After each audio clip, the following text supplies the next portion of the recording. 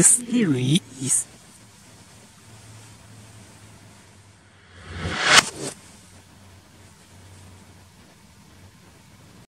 Welcome to Peppers Glowworms.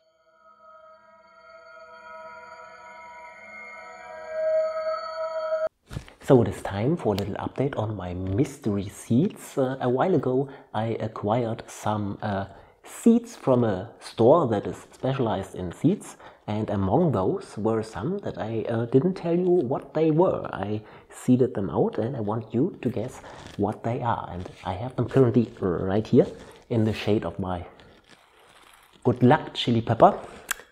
And actually this is kind of similar to what they do in nature. They are a bit fickle in terms of too much light, too little light. And I think you can see this in my little seedlings right there.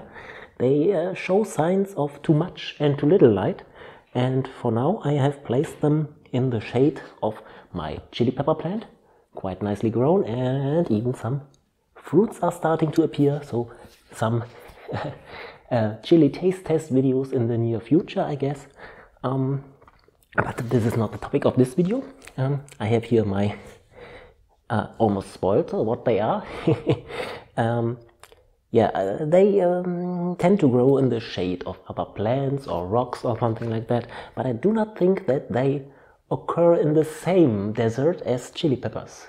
But maybe that's a hint. You look at their little hairstyles, maybe. Yeah, this one is just a little backup bean that I'm growing there in this pot as well, a little fava bean. Shamefully I have to admit I'm resorting to preemptive insect killing, those little fungus gnats, before they become too big of a nuisance. Yeah, but I also have some biological pest control right here, since there appear to be some centipedes living there. Yeah.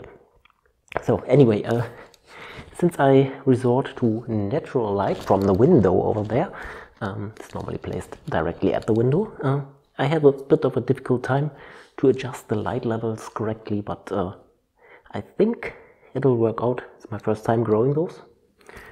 I'm curious.